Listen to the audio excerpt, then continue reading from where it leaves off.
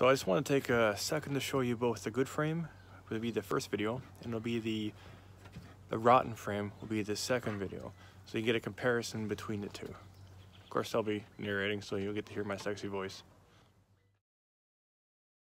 So this is the first Jeep. This is a 94, and it's got the 4-inch suspension lift kit in it, as you can see. That's about $1,000. I got the frame for about 500 plus a bunch of parts, and it doesn't look like much, but it's got good bones. Now here is the 89, I believe, and you'll get to see the frame. It's rotten. It's there, but it's rotten. You'll see some holes and things, and the exhaust is missing in that one. And I'm going to flip over to the other side just to get you another look, and you'll see the floorboards. They're rotten, so I'm going to replace those.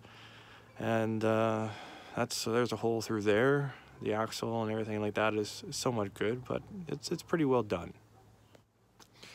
So as you guys can see, I have my my work cut out for me. It should be noted that I plan on scrapping the frame of the latest one, which is the 89. Yep.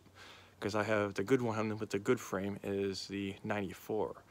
Now, apparently, these Jeeps work with all exchangeable parts from 87 to 95, so I have the years in between. So I believe everything should work out. I say should. We'll see what happens. And I also got a 3-inch body lift for the Jeep as well, since we're replacing all the bolts and everything. I figured, hey, get a body lift, so I'll have a total of 7 inches of lift from the suspension to the body lift, and it's a kit, so you get the extensions for the gas, the steering, and the shifting, the manual shifter, and the transfer case shifter. So I decided to go that route as well. And it's cold outside. I'm freezing, so I'm gonna get back inside and get warmed up. Mom should be home soon, so get everything out of the way for her. And as this week progresses, I'm going to start with the fuel setting unit, and then I'll be moving on to the brakes. So the important things I want to get out of the way first. And then as I finish the brakes, I'll be putting on the new tires. I'm not worried about what the rims look like.